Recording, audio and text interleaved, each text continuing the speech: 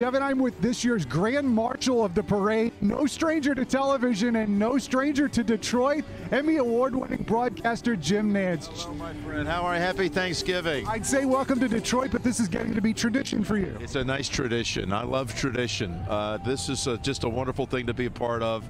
We're blown away by the community support, the hundreds of thousands who are out here today. We're having a ball. Special to our family. My daughter Finley, my son Jameson, my wife Courtney, we're thrilled. And you've got to go to work after this. I got to ask you, do the Lions have a chance this afternoon? Chance, absolutely have a chance. I think there'll be a lot of people very happy with this football game today. Well, welcome to Detroit. Thank you. We're so honored. Thank you so much. Kim and Devin, back to you.